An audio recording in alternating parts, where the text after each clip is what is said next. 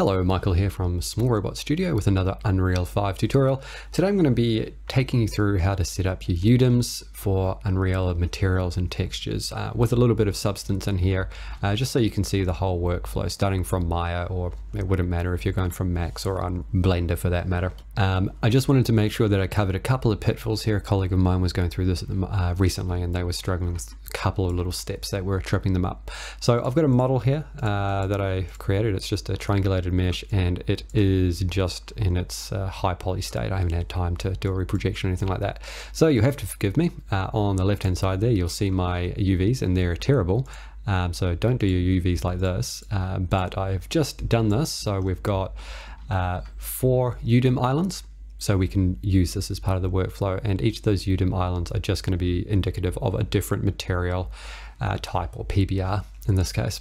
So what we need to do here first of all is, if we're going to do this in Substance, what we really want to make sure is that we're not using texture sets. And texture set is when you use Maya and you assign a material to each different piece, and that will be baked into your export. When you do this in combination with UDIMs, it tends to not like it in Unreal. There might be a way around this, but my preference is to just use UDIM atlases for masking anyway, so this is probably simpler anyway. So those are all the materials that were created with the FBX when I brought it in for each individual element. I'm just going to go ahead and delete those, and everything should have no material. So I just reselect everything there, and I'll just give it the default Lambert, so that would bring it back to looking like this. Alright, so we will export this now, just in its current state. File, export selection. I'm just going to chuck it on the desktop, and this is a TS808, and I'll just say export. I'm exporting this as an FBX. Sometimes you might get a material error if you're doing that. If that's the case, try an OBJ. I'm not sure what causes the error exactly. It's something to do with the materials being assigned here in Maya, so OBJ will work the exact same way. So we'll just export that, and then we'll open Substance. Alrighty, so here in Substance we're going to File, New, and we are going to set the template to Unreal 4, Unreal 5 is the same thing. Select your file, and that's going to be this one here. We'll open it up, and we want to ensure that Use UV Tile Workflow is set to On. And you can set your document resolution. It's going to be 2K per tile, so that's fine. And we'll click OK. Okay, so that is the pedal there, and that is all the terrible UVs. So what we'll quickly do here is we'll just assign a different material to each element, so you can see that. So I'm simply going to drag a material onto the mesh, and then I'm going to click this button here and disable the UDIM tiles that I don't want. And then we can continue to edit. I'm just going to make this green, because that's the color of this pedal. All right, and then we're going to do the same thing for the knobs. One for the metal pieces, and one for the light there on the top. Okay, so that is our base colors done. We will do our export now. So File, Export Textures.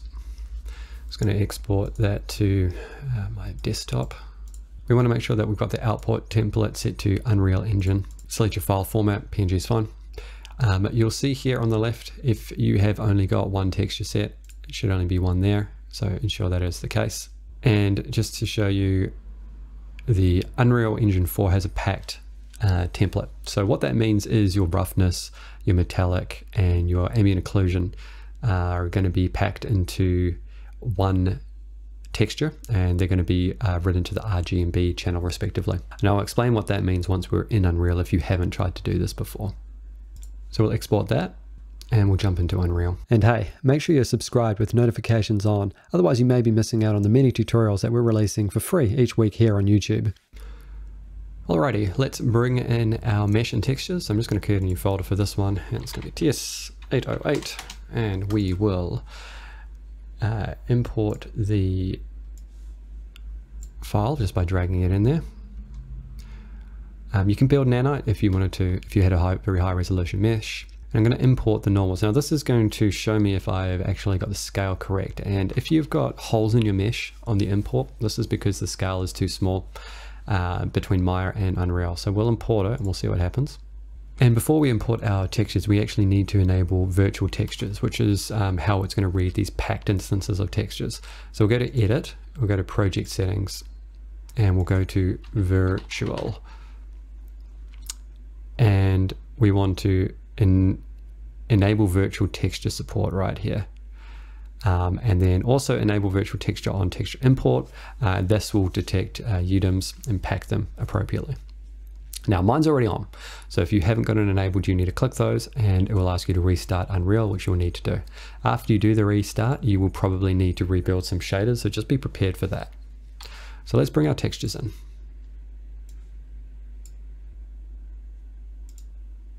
Okay, so you can see I've only got 3 different textures here, so that's combined all of those UDIMs into the one packed instance of each individual one. And if it hasn't happened for you, you can right click on the texture and you can select convert to virtual texture. Now here obviously it says convert to regular texture. If yours was a regular texture, you'd have the opposite option. So again, just right click and convert to virtual texture. Once you do that, it will convert and pack those, and you should see a little VT there. So we've got one level here. Here we go, and I've got this Lambert, which I probably will just rename to TS808_material.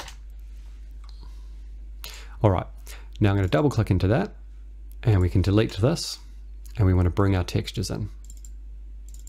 So we'll start with the base color. This is simple. We'll select that there, drop it in, and connect it to the base color. Next, the normals, very easy, drag it in, and connect that to the normals. Now another place to check that the virtual textures are working is under sampler type. Just check virtual is there. Same for here, should say virtual color. And finally is going to be the occlusion, roughness, and the metallic. So the occlusion is written to the R channel. So we're going to run the R into the ambient occlusion, the G into the roughness, and the B into the metallic. And in case you're having trouble remembering that, because it's ridiculous, you'll see occlusion, roughness, and then the next word is metallic. You can see it there on the overlay. That is the order in RGB. So occlusion is R, roughness is G, and metallic is B. So once that is hooked up, we can hit save, and then you'll see there that we've got that texture all plugged in nicely, and that green plastic texture is much too shiny.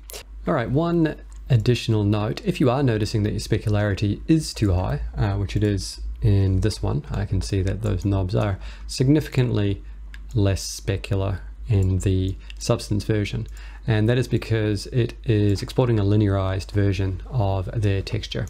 So if that is the case, what we can do is go back into our material, and we'll go to that texture sample, and we'll just remove that for now, minimize that, go back to our textures, open up our textures. This is our compound texture with the ambient occlusion, the metallic, and roughness.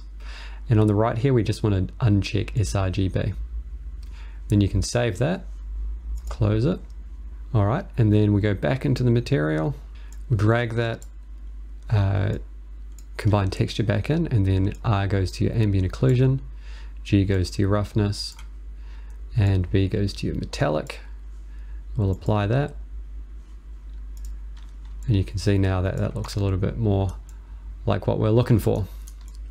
So thanks to our patrons this month that continue to provide support to the channel and keep the lights on and bring you tutorials such as this one. You guys will get the TS808, or not TS808, undescribed pedal in your assets this month. So make sure you check that one out. Link in the description if you'd like to join. $5 a month will get you in the door and continue to provide us with the support that makes it so we can continue to bring out tutorials just like this one and the many others that we do each month. So thank you to our patrons, and we'll see you in the next tutorial. That's it for this tutorial. If you found it useful, make sure you leave a like so other people can find it. And if you haven't already, make sure you subscribe, as we're bringing out CG and illustration tutorials every week, just like this one. Become a patron and access tutorial assets, bonus content, a private Discord, and more by clicking the link below.